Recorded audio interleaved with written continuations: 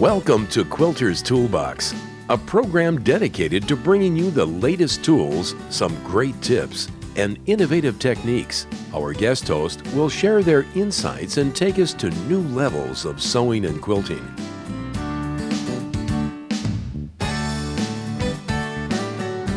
Here's what you'll find on today's show. Today we will meet Ami Sims from Mallory Press. Ami shows us how to make this jacket. It's an unlined jacket with gobs of overlapping fringe made from quilting weight fabric. The fringe is machine sewn to the jacket base in strips. The strips form a V shape across the front and back of the body, so the wearer looks elegant and slim instead of like a giant piñata.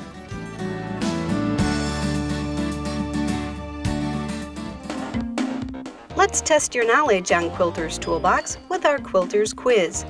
Warm and natural is a kind of A, batting, B, fiber fill, C, pillow form, or D, fleece. Find out if you're right later in the show.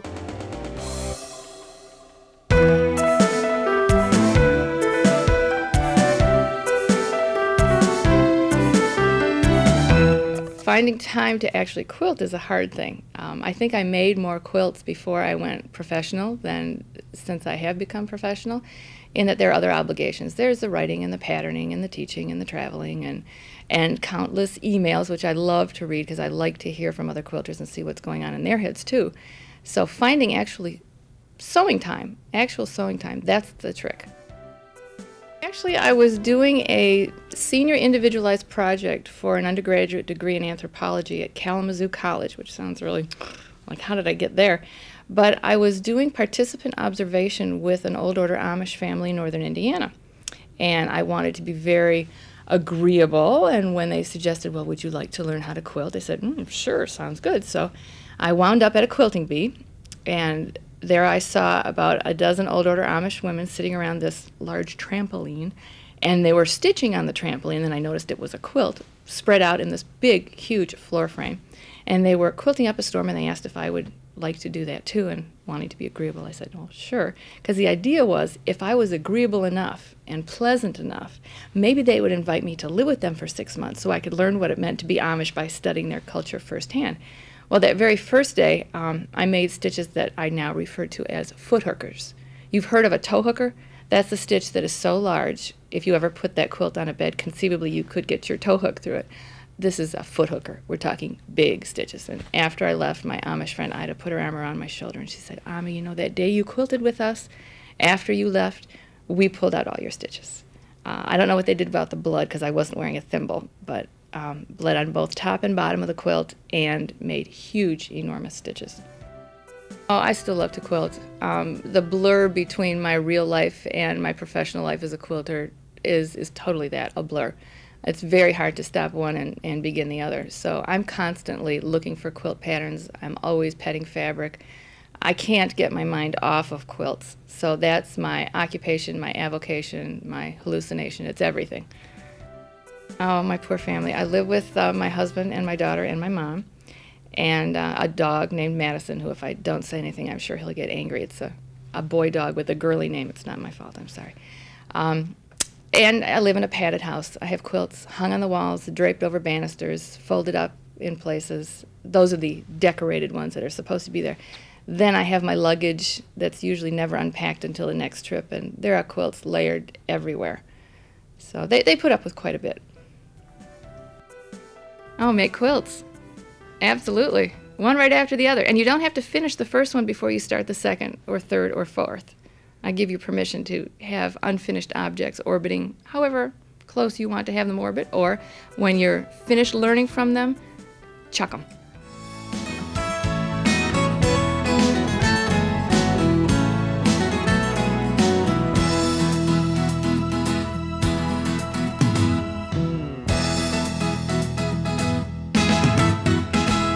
Hi, I'm Ami Sims. Ami, in case you've never heard of this name, rhymes with salami, but I'll answer to any lunch meat.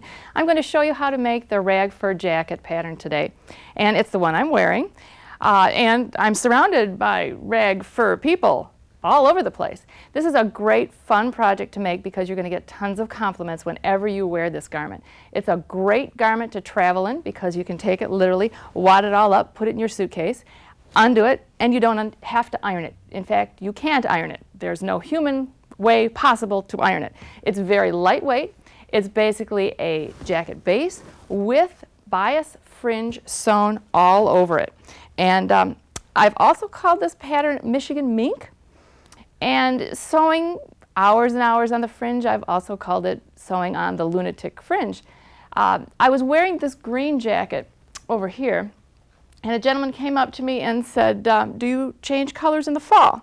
Well, that's one thing you might want to consider is the fabric choice. That's a very green jacket. It sort of looks like a bush jacket. I could sort of crouch down and be a bush for a while if I wanted to do that. When you select your fabric, keep that in mind. What colors look good on you? What colors do you want to showcase? And what colors are available? The kind of fabric you want to select for the rag fur jacket is a fabric that has color on both sides. Here are some fabrics that I used for the jacket that I'm wearing. And I have the base fabric here on the inside, and this is a beautiful Hoffman of California Fabrics hand paint bally fabric. And I also have more Hoffman fabrics here that I used to create the fringe. And I tried to basically pull colors from the base fabric. Anything that appeared here was good enough to go in this pile of fabrics that would later be turned into the fringe. Now as I go through these fabrics, you'll notice that there's color on both sides and it's equally intense. Also, this fabric is luscious. It's a very tightly woven cloth. It's got a very high thread count. Not only does it look good, but it's going to last forever. So it's a good idea to get fabrics that will last forever because you're going to put a lot of time into this jacket. The fabrics are fringed, and it's an interesting process. They have to be cut on the bias so that they last. And the best way to do that is to take a yard of fabric, or maybe a little bit more than a yard, and fold it diagonally until you have about 8 layers. This is what I've done here, and I'm opening it up to show you. This is a fairly large chunk of fabric folded 8 times, and you want to fold it as carefully as you can. The resulting strips will be bias cuts. I'm going to move some of the fabric samples off to the side, and I want to show you how you'll begin your cuts. The first thing you'll need is a nice long ruler. And these Omni grips are wonderful for this because they're not going to slide very much. And I'm going to take and first trim off of this side, and you'll notice that I'm using my left hand. I'm going to suggest that you make this first cut with your left hand, which might be referred to as your stupid hand if you're right-handed. If you're left-handed, just flip this whole thing around. But the first trim takes off some excess, which we don't need. And then the next thing we're going to do is cut strips. And the strips are going to be cut with our smart hand and the same ruler. Alrighty, here we go. Now you have to move your ruler just up a little bit to get the rest of the cut here. Close your blade for safety, and we've got our strip ready to fringe. The fringing is going to take a little bit more time than you'd think, but it's lots of fun. Research shows that jean and denim were 2 very different fabrics in 19th century America. They also differed in how they were used. In 1849, a New York clothing manufacturer advertised top coats and short jackets in chestnut, olive, black, white, and blue jean. Workers like mechanics and painters wore overalls and trousers made of blue denim. Denim seemed to have been reserved for work clothes, when both durability and comfort were needed.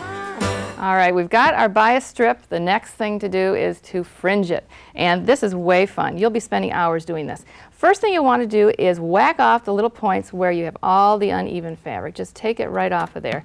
And I'm using some really keen scissors because they are springy. And as soon as I make my cut, they spring back for more.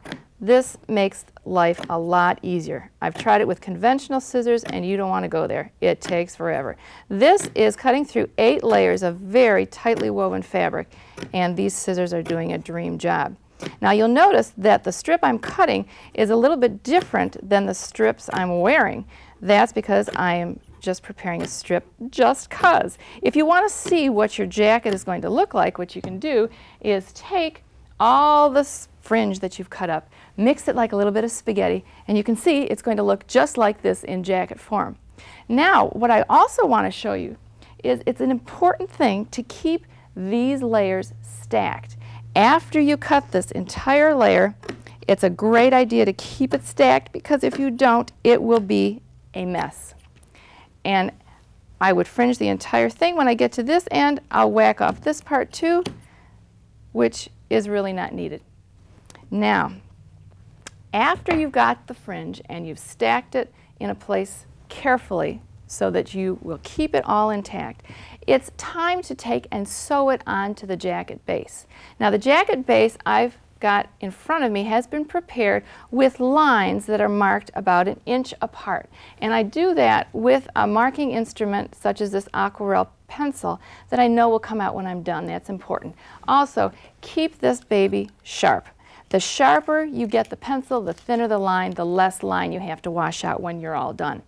And I'm lining things up with a straight edge. I use my ruler, and once the initial mark has been taken off the pattern, it's just a matter of making 1 inch increments. You'll see at the seam right here on the sleeve that there's a little angle change right at the seam, and that's important. When you start layering your fringe, you will sew up until that seam, cut the fringe, layer at a slight angle. That way you have a little bit of something here underneath when this spreads apart, and that will happen. The more you wash it, the more poofier it gets. So that's one of the things that you're banking on, is to have this thing sort of explode with color. Now, this fabric is this jacket right over here. This is what it's going to look like when it's finished. And here I am with the strips. You'll see exactly what it looks like once you have your strips cut. Make them a little bit of a spaghetti pattern there, and you can see what your jacket will look like. When you're working with an overall fabric such as this hand paint by Hoffman, it's not necessary to audition each piece. Trust me, take it as it comes out of the pile, sew it down. You couldn't line up 2 pieces of fabric exactly the same way anyway, even if you wanted to. What you will do is line them up on the line, and you'll sew with about 1/8 of an inch seam right along here. And you're going to be guiding the sewing machine as close to that raw edge as you can get and still hang on to it, about 1/8 of an inch. These are staggered so that the next seam will be sewn a 1/2 inch away. So every other time you get a line to line up with. Once on the line, once in the space between the lines, then on the line, then in the space between the lines, and everything should line up all right. Now, if you want to sew fast, that's fine. If you want to go 90, that's okay. If you want to take one eye and look out the window while you're sewing, maybe not a good idea. But you can do very fast sewing because it's not necessary that you get lined up exactly on the lines. Anywhere close is good enough. No one is ever going to notice if your sewing was a little bit like this. Trust me, they won't care. Now, when you place the bias on here, these bias strips, because they are bias, nature of the beast is that they're very stretchy. What you want to avoid is overstretching it. And you can see how this is going to stretch as I pull it just a little bit. The best thing to do is to just lay it on there as carefully as you can without stressing that edge. And as you sew, you'll find that this will curve and snake and move around on you. That's all right. As long as you're always going to be sewing about 1/8 of an inch from that raw edge and you're not pulling this as you sew, it will work out just fine. So if I was going to sew this piece, I would stop, take my little scissors here, cut that, and then I would lay the next strip right on top, overlapping probably by about 1/4 of an inch. Here we are sewing along this after we've overlapped it, and as you come to the edge you may think, oh, we got some stuff hanging off.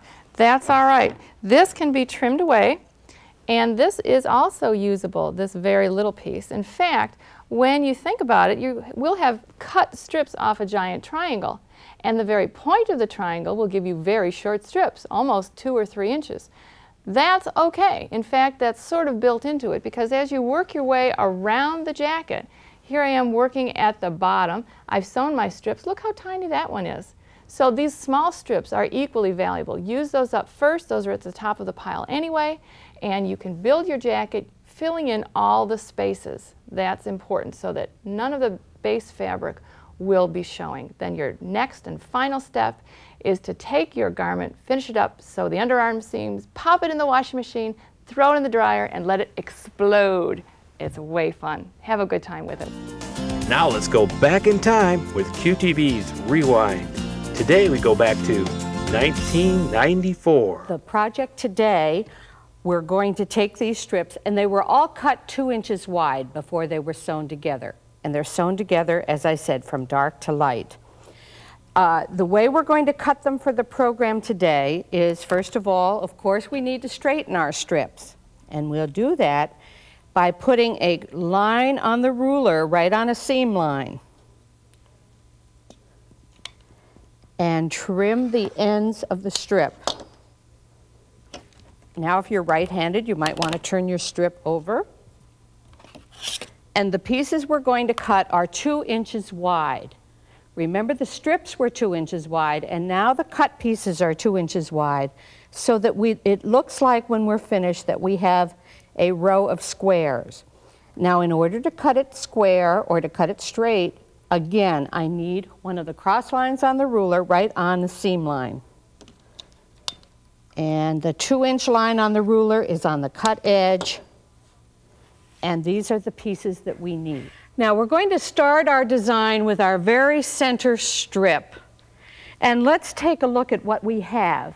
You know the pieces we already cut. Let me just bring 2 of them over. These are the pieces that we cut from our strips, and they are going to form most of our design.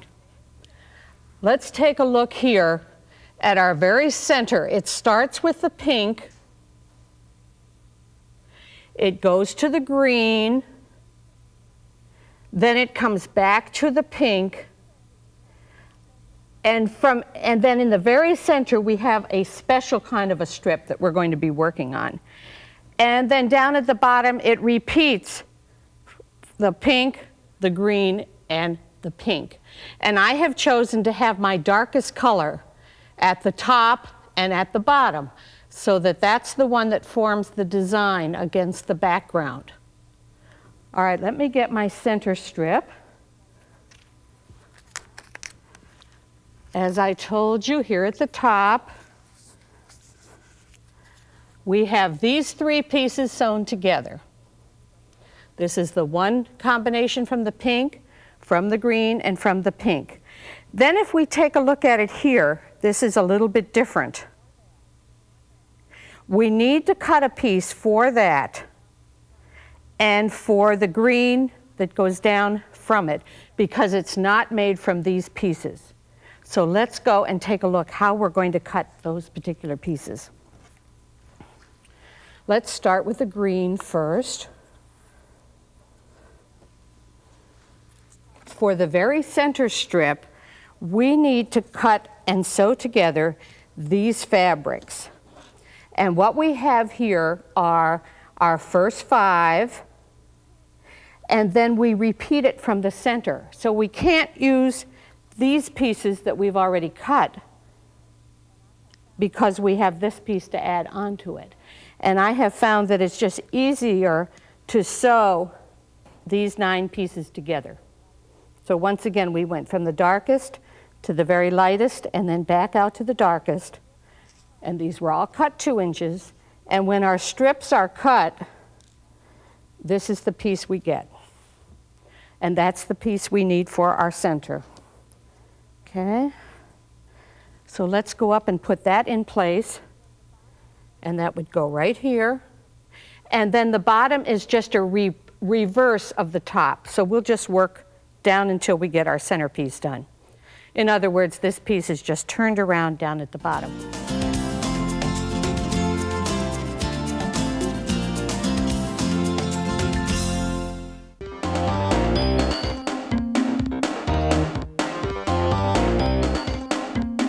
How did you do on the Quilters quiz? If you said that warm and natural is a kind of batting, you're right.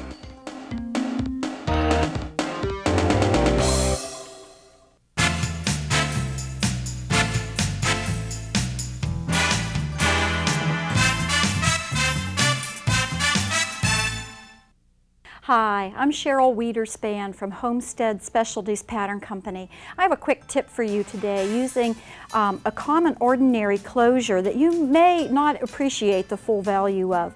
It's hook and eye tape. Hook and eye tape are hooks and eyes pre-sewn to a band. The white hook and eye tape is actually dyeable, and we're going to quickly dunk that in a cup of strong tea and pull it out at the end so that you can see an easy way to color and customize your own hook and eye tape. Before zippers, hooks and eyes were the most popular closure in America for both men and women's garments, and our grandmothers used hooks and eyes.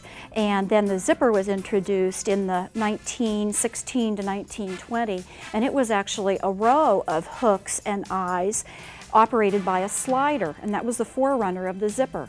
But now this is a trim that has come back into vogue and come of age and is popular again. You may find it in a velvet ribbon, you may find it in different colors, or a satin ribbon.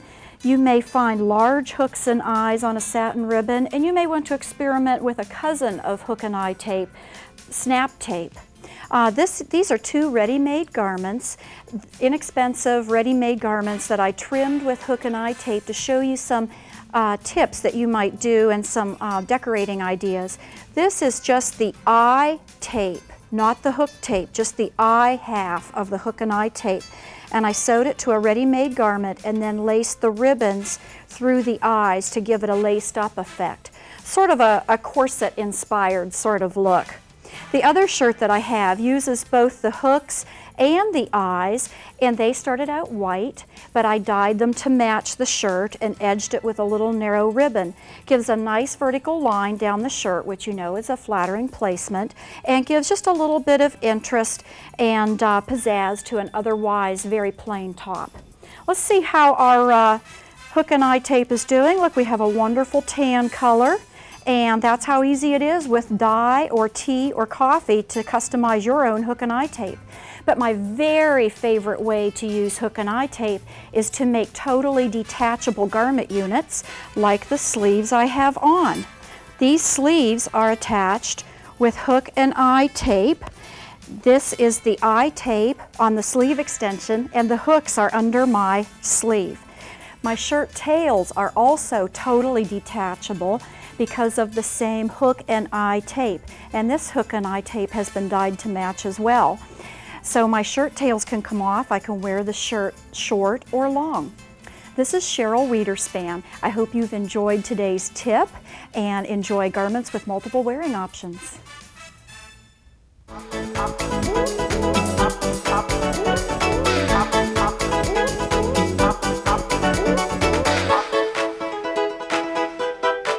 Okay, let's take a closer look at some of these jackets. Remember, the one that I'm wearing has lots of different fabrics all matching the inside, which is my pull fabric. This is the one that I went for when I was selecting fabrics. Some of these other jackets, though, are made with just a single kind of fabric. This jacket in particular came from this Bali handprint by Hoffman California Fabrics, and you'll see that it changes a little bit once it's fringed. What I find so interesting is the original fabric and the inside of the jacket is a little bit lighter than when the fringes appear. And I like that contrast. It looks a little bit different. Here's another one. This one was also made with the Bali handprints, and this one reminds me of Easter. Looks like painted Easter eggs. This was made by my friend Sharon Thomas for us, and this one also has a little bit slightly different view, a little bit more shading where there's a little shadow behind these little fringes that pop out. And it really doesn't matter what fabric you select as long as you get a very tightly woven fabric in a color that pleases you, where the color goes all the way through from the right side to the wrong side of the fabric. The tighter the weave, the better, and you'll have loads of fun putting this jacket together and enjoying all the compliments you'll get when you wear it.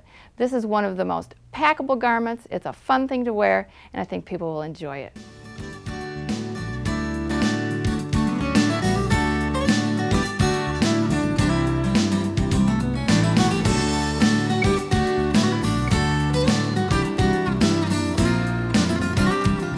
If you would like a copy of today's Quilter's Toolbox program or would like to order today's feature project, call 1-800-248-5600. 1-800-248-5293.